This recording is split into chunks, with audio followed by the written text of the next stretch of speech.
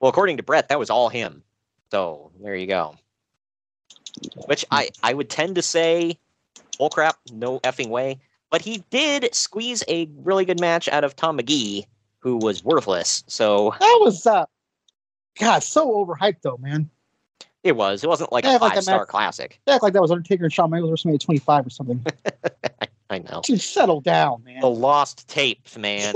It was like Indiana Jones and the Last Crusade, where he's like looking for the Holy Grail. Like, it's it. Yeah. This is it. I found it. Don't forget, well, that's man-ass Tom Magee. Oh, exactly. And he showed a lot of it.